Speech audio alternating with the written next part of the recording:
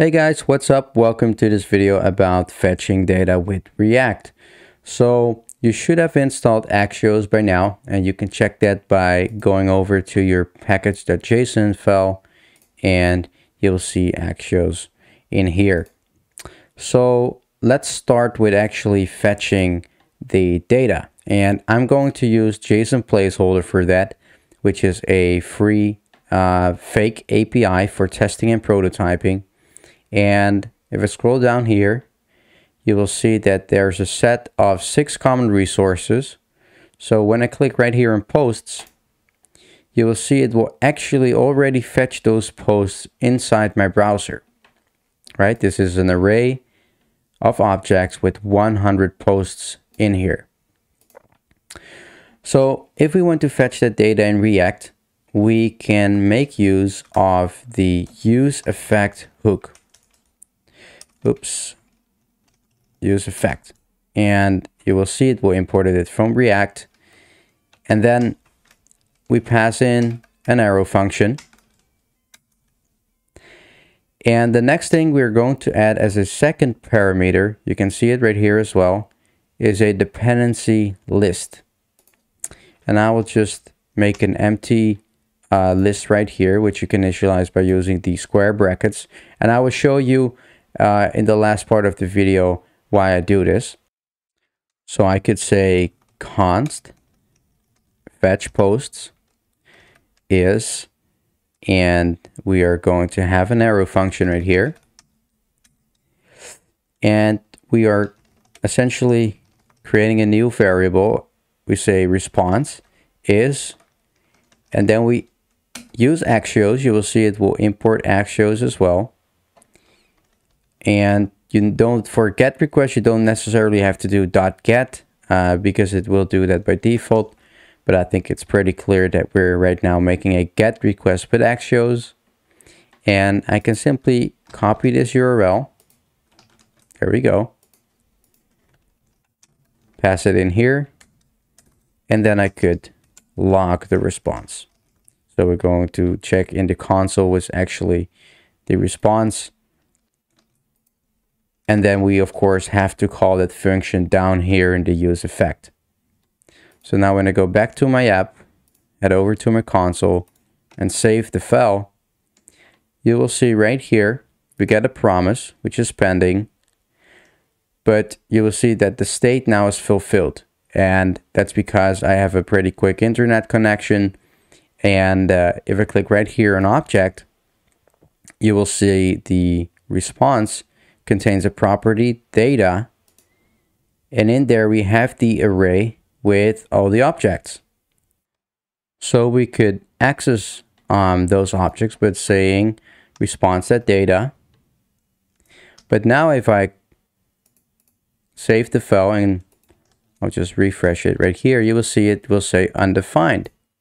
And the problem is that we directly console log response.data, but of course this data request takes a while. So that's why we have to bring an async await. So I could say async and await right here.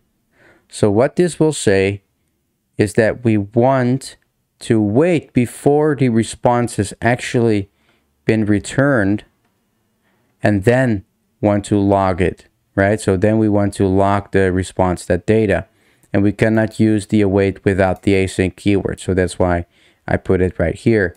And now if I save it, you will see, boom, there we go. We got our array of objects. So let's show all these posts on the screen. So we could store the data making use of a use state hook. So we can say data, set data, and we say use state, and initially it will be null, right? Because we do not have any data. However, instead of console logging right here, we could say set data to response.data. Now if I go into my React DevTools, you will see right here now in the state, it will collect all these objects. So now we could say right here, we could map over that data because it's an array. So we could say data.map, everything is a post, and we want to return, and well, let's take a look what's in here. So we have a user ID, an ID, a title, and a body. So I could destructure these properties. So this will take it from our post, and then we want to grab the ID, the title, and body. And then we can return, because that's what's actually going to be displayed. For example, an article tag, and then we give it, well, let's say the title, and we can put the ID in here as well, and the body. So now once I go back and save it, it will display all the posts, all 100. Because if I scroll all the way down, you'll see we got 100 posts.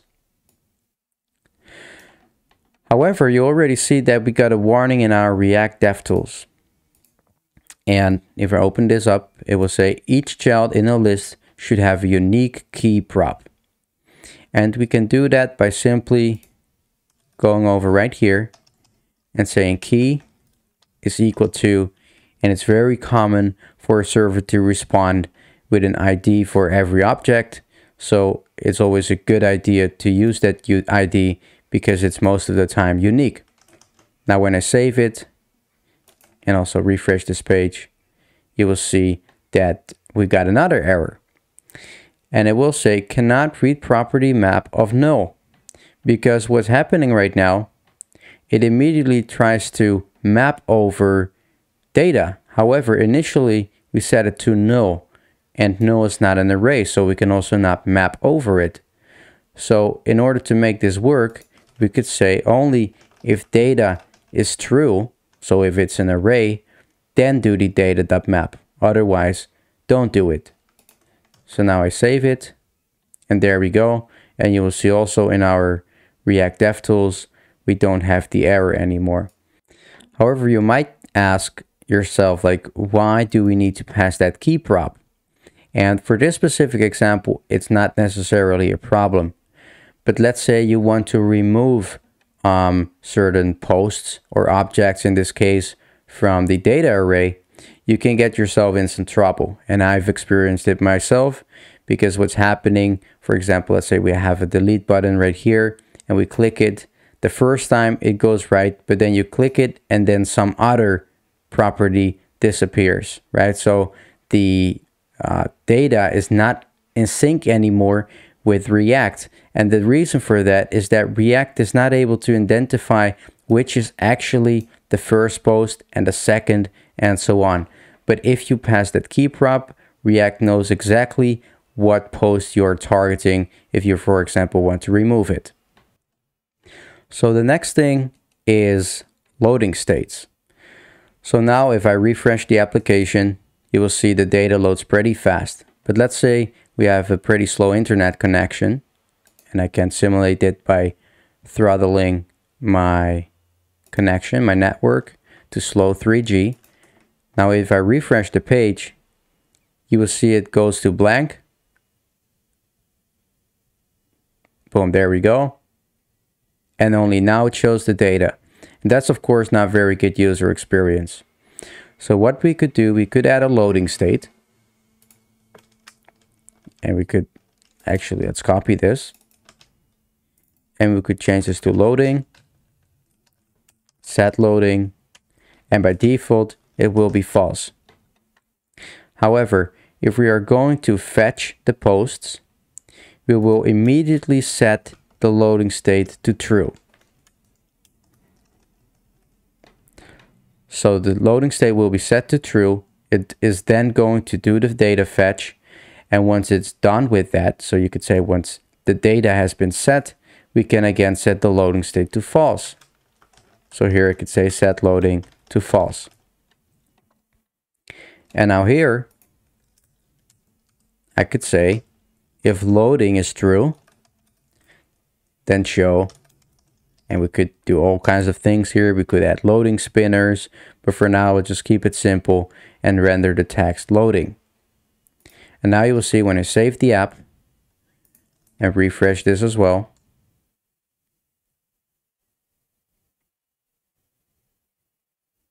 you will see it says loading, but once it has the data, it disappears.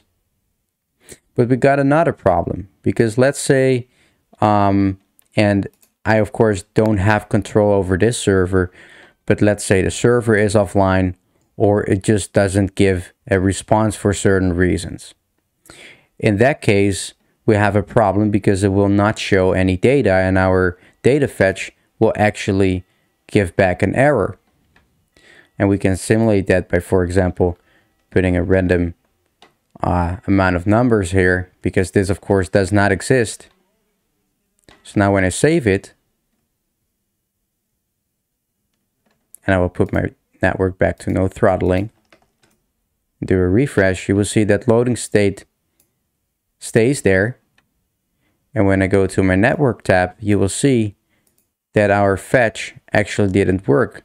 The server returned with a 404, which stands for not found. And you can also see that, by the way, in your console.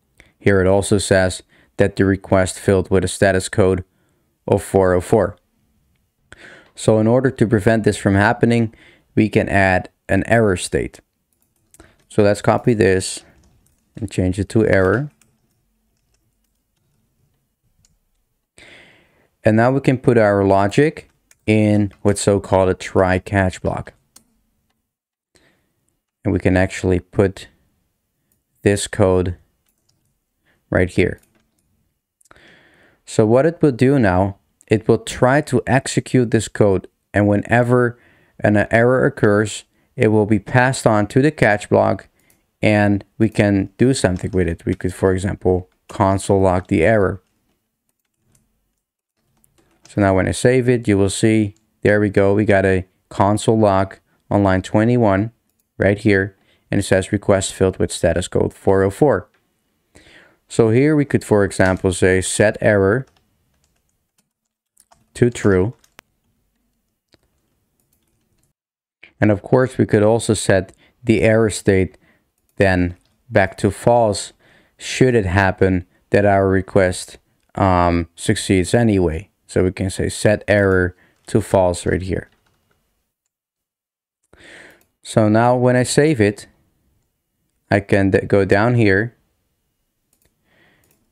and I could say if an error occurs, could return something like oops, could not fetch posts, please try again later.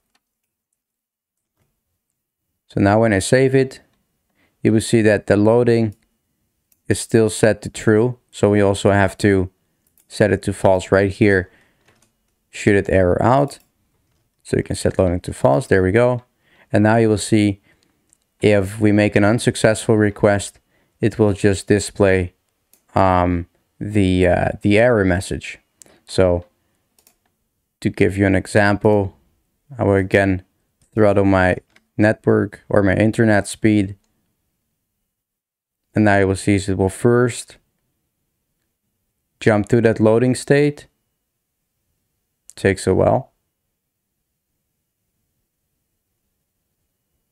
So we have loading, and then we get the error message. So I'll just put it back to normal again, so it works. So now you might wonder, okay, but what's up with that use effect hook? What is it actually doing? And use effect runs whenever your component renders.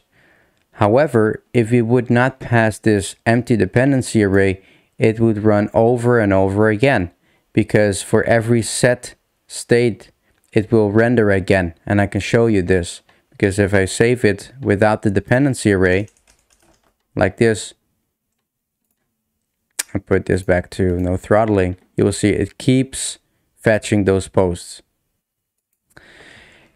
And we can simply prevent that by passing that empty dependency array. And the reason why this works is that this will kind of like mean only do this on the very initial mount, but not afterwards.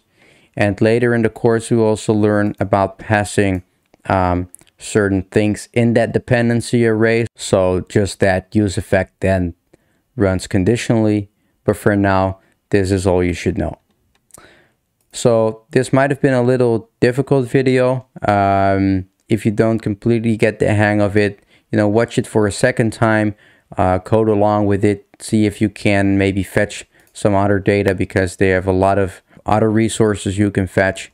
But if you get the hang of it, then I'd like to see you in the next video, where we are going to talk about actually setting data on a server. So I see you there.